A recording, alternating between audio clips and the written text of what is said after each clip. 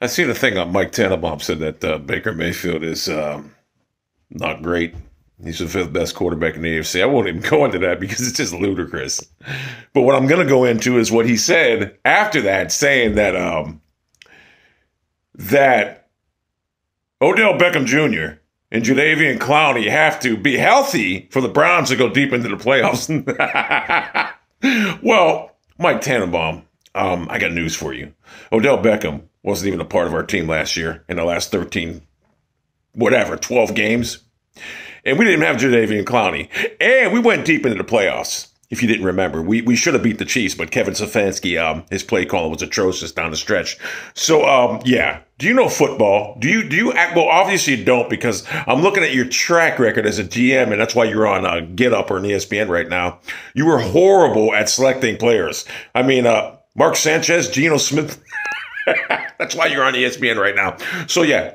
The Browns went deep into the playoffs last year without Odell Beckham, without Jadeveon Clowney. So, yeah, injuries play a part of the game, but learn the facts. I swear, and I don't fall into this, but I want to make a video on it. I don't fall into this because ESPN, I don't even watch it because what it is they're like Colin Cowherd. Do you think Colin Cowherd really in his mind believes Baker Mayfield's not good? In his mind, he knows he's good, but he knows how to push buttons, and he knows. That's why, in case anyone didn't notice, this is why they talk about Baker Mayfield so much. Ratings. Because Baker Mayfield is ratings. And when you talk about him, people are going to watch, people are going to listen, and that's why. So, I don't fall into the trap, but Mike Tannenbaum said the stupidest thing. Two stupid things. Baker's not even a top 5 quarterback. And when he said that the Browns needed Jadeveon Clowney and Odell Beckham to go deep into the playoffs, well, we didn't even have him last year, went deep into the playoffs. So, Mike Tannenbaum. ESPN, that's why I don't watch ESPN. If I watch any coverage, it's NFL Network. I don't ever watch ESPN. Can't stand it. Marcellus Wiley, Steve Smith, Brandon Marshall. It's like ESPN, they have every Monday morning or they have a meeting and they say, listen, we gotta talk about Baker Mayfield. He threw an interception. We gotta bring that up. So they're paid to talk about Baker Mayfield because they know it's ratings. You know, it's NFL Network. They never mentioned Baker Mayfield like this. It's all ESPN. If you go back and think about it, NFL Network never sits there and berates Baker Mayfield like ESPN does. ESPN, it's a junk network. They want ratings. And they know if you talk bad about Baker Mayfield, you're going to get the ratings. That's just how it is. So I hope Browns fans are smart enough to realize this. That's why I watch NFL Network. Baker plays bad, they'll bring it up. When he plays great, they bring it up. ESPN, Baker plays great.